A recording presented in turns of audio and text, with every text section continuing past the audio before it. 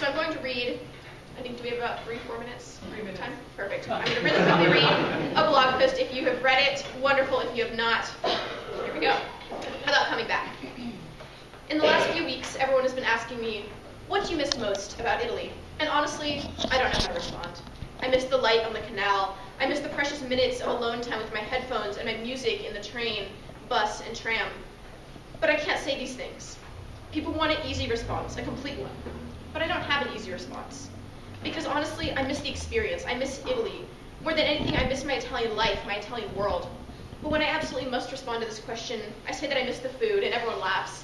Or I say that I miss the beauty, and everyone starts to tell stories, which always start with, yes, one time I went to Italy, and it was absolutely gorgeous. But if I really have to choose one thing that I miss the most, I have to say that I miss the people. I miss my classmates who, despite the fact that they didn't talk to me at all during the first few months of school, became a reason for which I was truly happy to come to school every day, who helped me with everything, who made me smile and laugh every day. I miss my other friends who weren't classmates, who chose to spend time with me outside of school, who had the courage to talk to me in English even though they risked a brutta figura, an Italian ideal of social embarrassment, who brought me to new places, new shops, new restaurants. I miss my host families who were always there for me, who were patient with me every day, even when I knew only a few words of their language, and talked with me every day, even when my responses were composed of 2 or 3 words. And this is a very, very difficult task. I also miss terribly the other exchange students who were family for a year in which I didn't have my Californian family. They helped me with the difficult things. They talked to me in the days in which I returned home and realized I'd only spoken 14 words that day.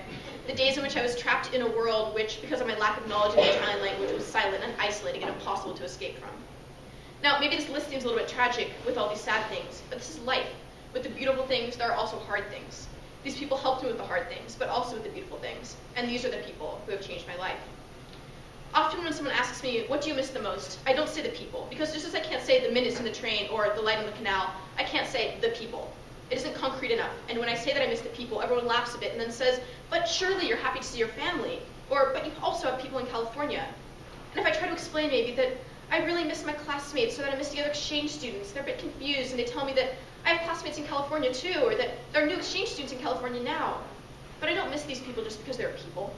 I miss these people because they're friends, they are family, these are people who have changed my life.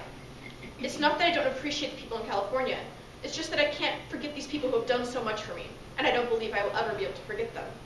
All of these people have a place in my heart, and because of this, I now have a heart much bigger than 1 year ago.